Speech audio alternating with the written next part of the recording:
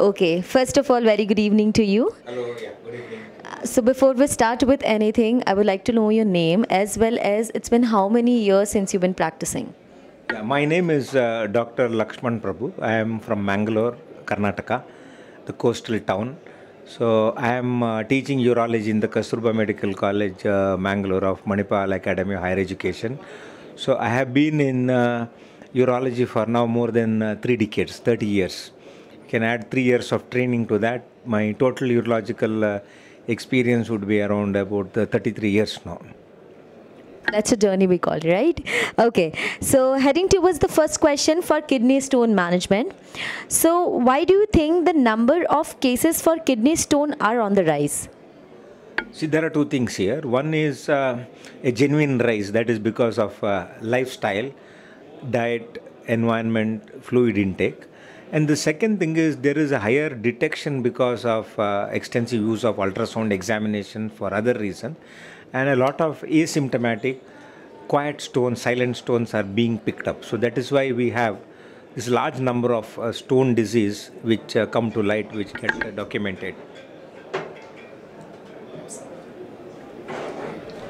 Okay, heading towards the next question.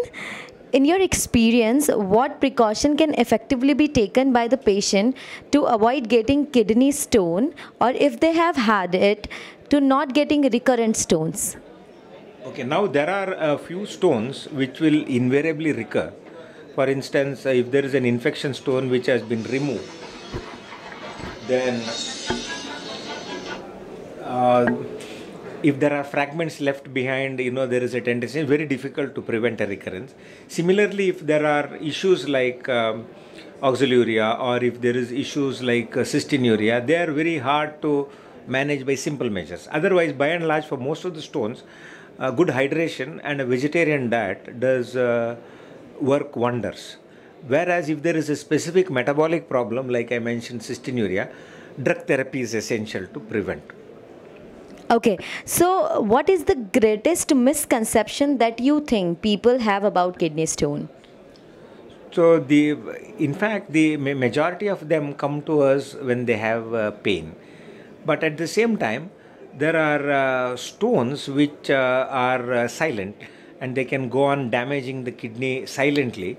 And therefore, it is better that if there is a tendency to form stones, one should go ahead and do a routine checkup, maybe once in 2 years or once a year. So that is quite helpful. But the other thing is thinking that every stone needs to be removed is definitely a misconception. There are many stones which can be left alone, which are they don't cause much harm. These are called surgically inactive stones, which pass out on their own. So therefore, there should not be a panic.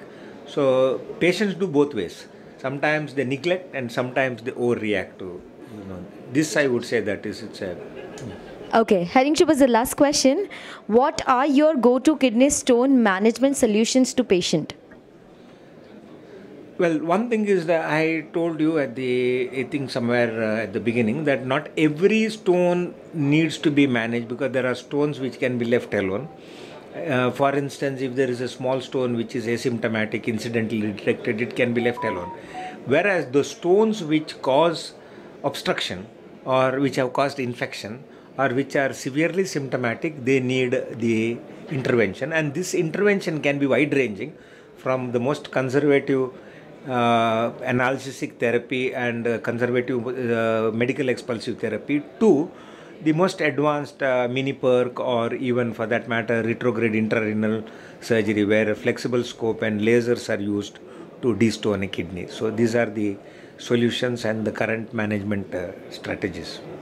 Okay, so yes, that's all. Lastly, do you mind saying any message for the upcoming urologist?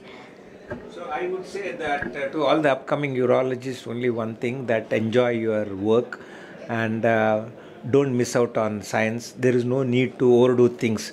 There will always be work which will come your way.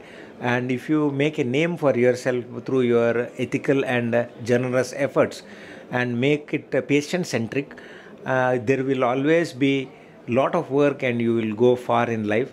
So don't see patients as patients, take them as chikitsarthis who have come for treatment from you. And like we say, Atiti Devo Bhava, I would say Chikitsarthi Devo Bhava. Thank you very much. So yes, it was pleasure meeting you. Thank you very much for giving your precious time. Have a great day ahead.